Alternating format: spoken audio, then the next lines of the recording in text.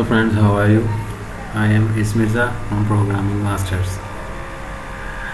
Many of my friends faced this kind of problem.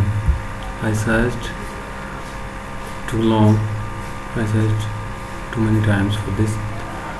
So finally I found solution for this problem. There is an error, as you can see, directx setup. An internal system error occurred. Please refer to DXError.log and directx.log in your Windows folders to determine problem.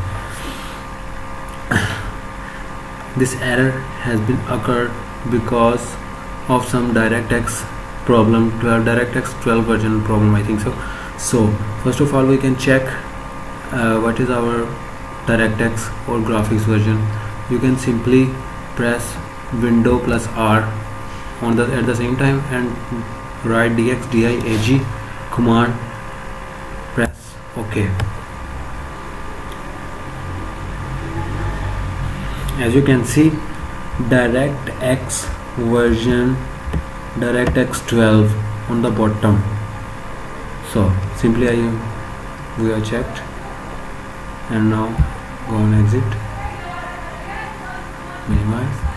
Now simply just go to your run, or you can press Window plus R. Now simply type here reg edit. Okay, basically this is registry edit. Some of functions that you don't be able to change, you can change this from this registry edit in the Windows. So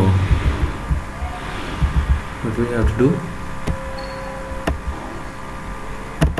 let me explain. Simply go to HK local machine and go to softwares, then find Microsoft, there is a Microsoft, click on Microsoft, and now find DirectX. There is a directory of DirectX. Simply now find where is the installed version. There is the installed version. Simply right click and click on modify. I already simply write down this string on here. I already typed it, so let me try this for you.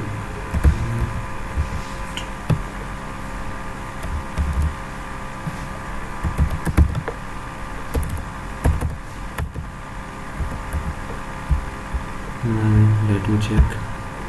0, 0.